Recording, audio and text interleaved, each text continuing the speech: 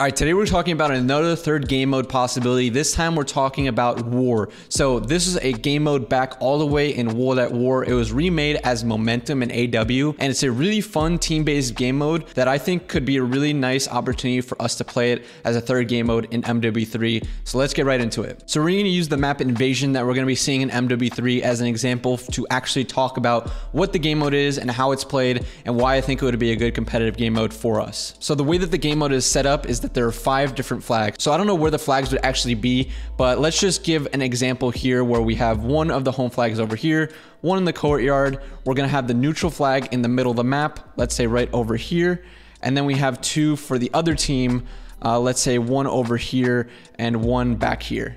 So it doesn't really necessarily have to be in a line. I'm just doing this for a general example for you guys. So the idea of this game mode is control all areas of the map. So you have to do that in a subsequent order. So it starts with this neutral flag. There's going to be a battle over here for this neutral flag. And if you're able to take that, if your team is able to capture this flag, you start to move on to the next flag. So that this next one for your enemy team becomes the neutral flag. That means you're leading 3-1 at this point because you control 3 flags. There's 1 neutral one and your opponent controls 1 flag for themselves. So when a team captures that middle neutral point at the beginning, you know, they continue on to that subsequent point to try and capture that. And then they'll continue to try and do the same thing and capture the final point. And when they capture these final 2 points, that means that they win the entire game. So this game is completely focused on map control because you're trying to get all 5 of those flags to dominate your opponent. And if we're talking about the spawns, you're always spawning in these original bases here. So it's not like there's any spawn logic that's needed. There's no wacky squad spawns that could be tied into the game. From my knowledge, you're always spawning in that back base. So if you're pushed up to try and capture this final point, you know, you're having to spawn all the way back here if you die. So that's the idea of, you know, maintaining that map positioning for your team and actually trying to keep the opponents at bay at their base. Now, what happens if time runs out and there's overtime? So let's say we're in a neutral position over here, 2 flags to 2 flags with that 1 neutral flag. This is an opportunity for it to go to overtime if the time runs out. So back in World at War, there would be only 1 flag and whoever captured that point would win the game. Going into the remake in AW, there would be 3 flags, so 1 team would have their own home flag, let's say over here and over here. In order to win this overtime, you would not only have to capture the neutral point, but you also have to capture the home enemy territory point. And I think this is a little bit of better opportunity for overtime because you really need to, again, maintain map positioning, maintain map control, and actually get inside the opponent's base to help win the entire game.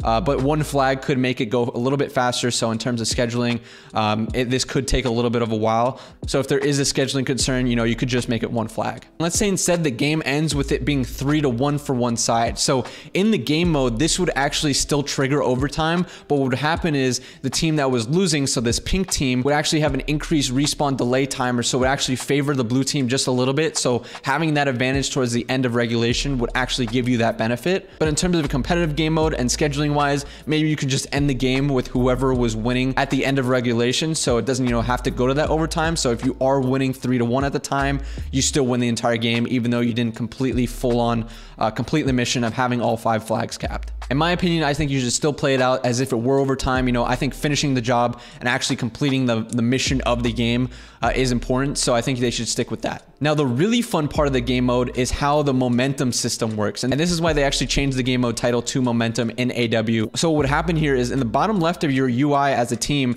you would have this progress bar and it would have 2 different tiers. And it would be based on the amount of kills that you were getting and the flags that you were capping. And you would basically fill up this entire bar based on those actions. And if you got to this first threshold over here, you would get 2 times the flag capping speed. So that was a really cool dynamic. And then if you continued on, let's say you passed this second threshold and filled the second bar, you can get to here, which was the end of the second threshold, and this would trigger what they would call Blitzkrieg. And Blitzkrieg was 3 times the capping speed, and you would get that 3 times capping speed, but it would decay over time and go back to 2 times, so you weren't constantly on that Blitzkrieg. So I think this momentum mechanic actually creates for some really cool opportunities because it does incentivize kills and flag caps. So you can have a full-on bull rush where you're just completely capping flags, getting kills, and you can really win the game fast if you continue that momentum and continue that streak as a team. And eventually you end up winning the game by continuing to stay on that momentum spree. Or on the other hand, it can create some really cool moments. So like, let's say this is the last flag that you have to cap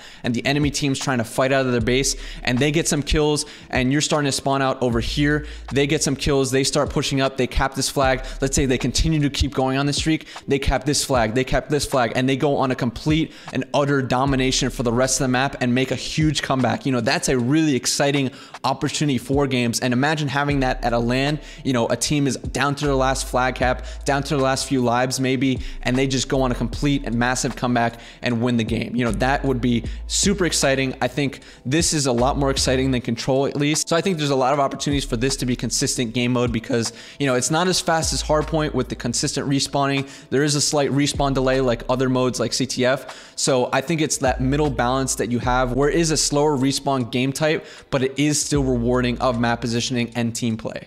So I actually found some old gameplay of War online on YouTube. So I'm glad this guy uploaded to YouTube. But as you can see here, we start with the 5 flags, 1 being the neutral one, and then each team has their own 2 flags. So you're starting with that first flag. You can't actually go and skip a flag and start capping that next one. You have to go in that subsequent order of capping the middle flag first and then continuing on. And as you can see here, they get momentum. So you see the bar down here. As long as they fill that bar, they reach the first threshold. That's why it's yellow. And if they reach this next threshold, they trigger what they call Blitzkrieg. And as you can see right here, they're going to trigger Blitzkrieg. You're going to see it pop on the screen, capture the flags 3 times faster. So for that moment of time, they have that increased flag cap speed. And as you can see, it's decaying over time.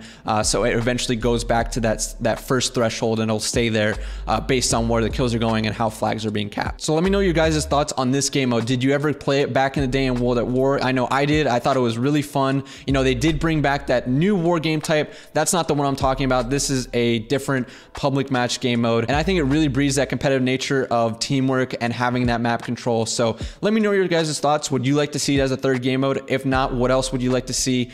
But thank you guys for making it to the end of the video. I hope you guys enjoyed this one, and I'll see you guys next time.